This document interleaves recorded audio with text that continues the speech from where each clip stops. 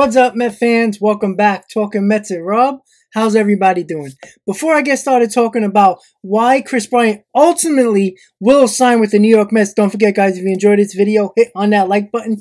You enjoy my content, want to see more, want to get notified when I post my videos and when I go live. You guys know what to do. Hit on that subscribe button, everybody. All right, guys, so why do I think Kris Bryant will ultimately sign with our New York Mets?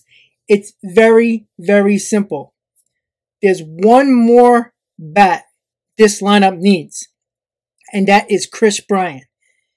The offseason has been pretty darn good so far with Marte, Kana, Escobar, and Scherzer. That's beautiful. But put the cherry on top would be Kris Bryant, guys. There's no doubt about it. I really do expect the Mets to go hard after Kris Bryant when this lockout hopefully ends. We're going to go over what was said pre-lockout regarding Kris Bryant, the Mets, and other teams. We're going to go over his stats, and we're also I'm going to give my contract prediction of what it will take to get Kris Bryant to New York wearing the orange and blue.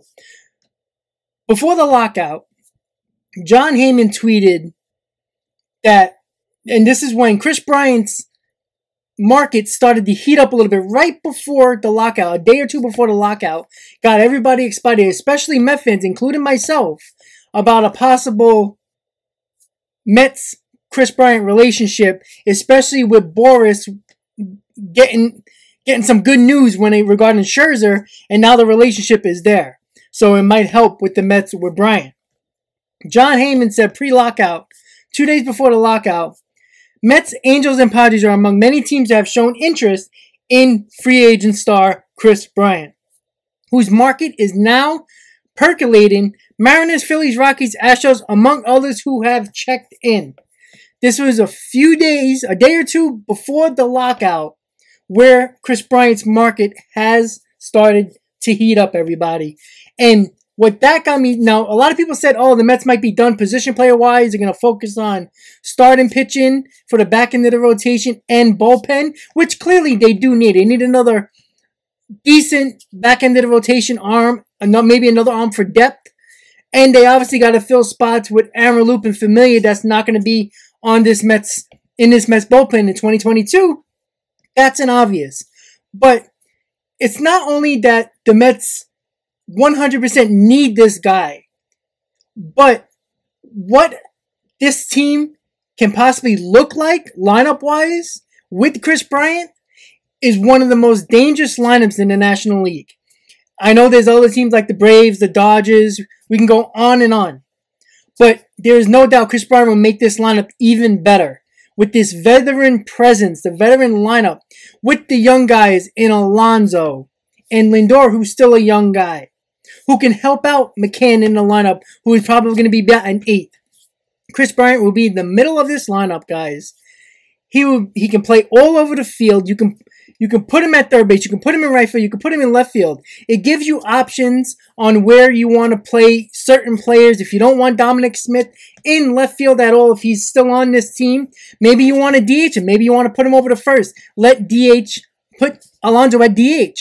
You can put Escobar to second base, put Kris Bryant to third base. There's so many options with Kris Bryant that he's worth the contract that I will be talking about and what I predict he will get from a team.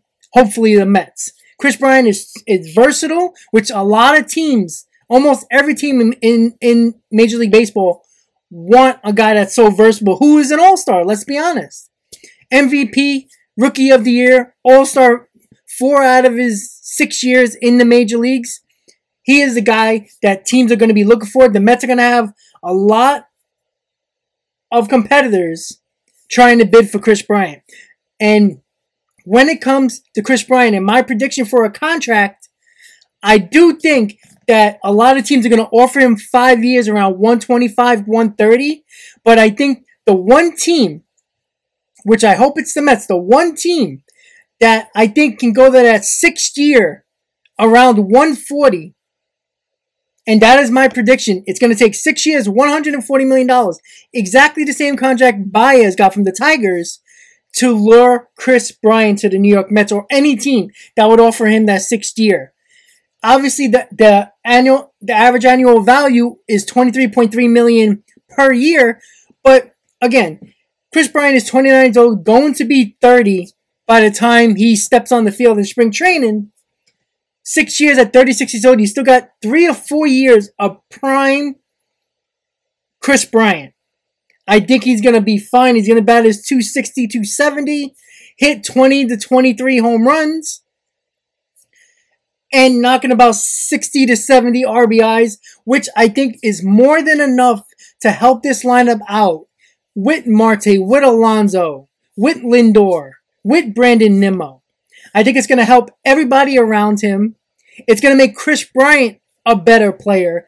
I think he's getting right into his prime. You saw what happened when he got traded to the Giants. It just pushed that team even further ahead of everybody else. Yes, they didn't win a championship with the end goal, but Bryant made the San Francisco Giants much better. He will do that with the Mets. So my prediction, it's going to take 6 years, 140, and average annual value of $23.3 million. That's what I think it's going to take. I don't think a lot of teams are probably going to fall out of this bidding for Kris Bryant when the lockout is over. There's going to be a few teams that was mentioned in the John Heyman tweet that are going to bounce out of that bidding because I don't think they want to go past 5 years. But I know that the Mets would go 6 years. And there probably will be another team, maybe a team like the Angels, who did get their pitch in and is looking to make another big splash. That's a team that I would worry about if I'm the Mets, but I think the Mets will go 6 years to beat every other team because I think that's what it's going to take to get Kris Bryant here with the Mets. When it comes to Kris Bryant's stats, he was pretty good for the Cubs and the Giants in 2021. He had an average of 267 with the Cubs, 262 with the Giants. So he's going to bat around that, 260, 270. 23 walks, 46 strikeouts, 89 strikeouts with the Cubs, 39 walks with the Cubs. He batted 267, as I said. RBIs, 51 with the Cubs, 22 with the Giants, so 73 overall. He had 25 home runs overall. He is a guy that will be perfect for this lineup, guys. I keep on saying it. His stats tell you all. Rookie of the Year, 4 years out of his 6 All-Star. MVP in 2016. He is the guy that you want on his team. I've been saying this since last offseason. The Mets needed to do everything they can to trade for Kris Bryant during the offseason and during the trade deadline. They didn't make that deal, which they could have clearly had Kris Bryant and Javier Baez possibly. But because of the DeGrom injury, they decided not to go after Kris Bryant and settle for Javier Baez. And how did that work out? Kris Bryant is the guy the Mets should have, will get, and I guarantee, guys, 6 years, 140 will get it done to bring Kris Bryant to the New York Mets, guys. Once again, guys, if you enjoyed this video, hit on that like button. If you enjoy my content, want to see more, want to get notified when I post my videos, and when I go live, you guys know what to do. Hit on that subscribe button, everybody. Let me know what you think of the contract that I proposed, 6 years, 140.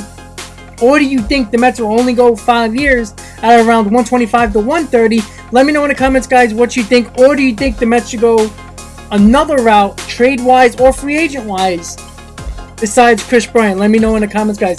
Once again, guys, everyone, thank you guys for your support. And as always, Mets fans, let's go Mets.